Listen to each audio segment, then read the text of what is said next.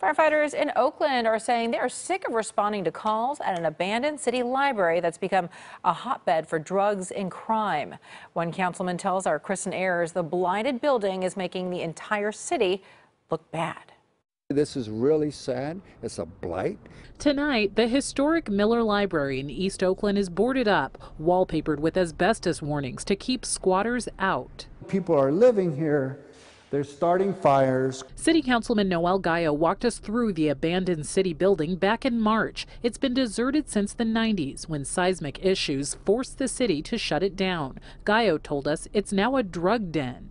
And I can almost assure you, one day we're going to find people dead inside the building. And we've come very close to that.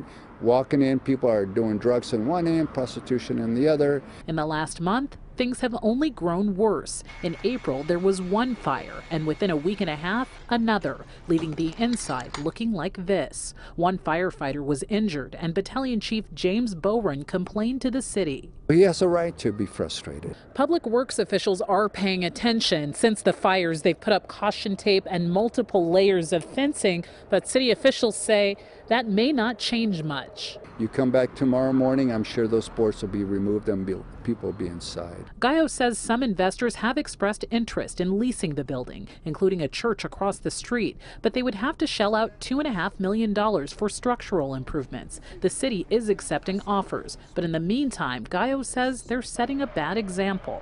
This is a city property. The city, we at the city government have to show an example in terms of how we maintain what we own. In Oakland, Christin Ayers on the night.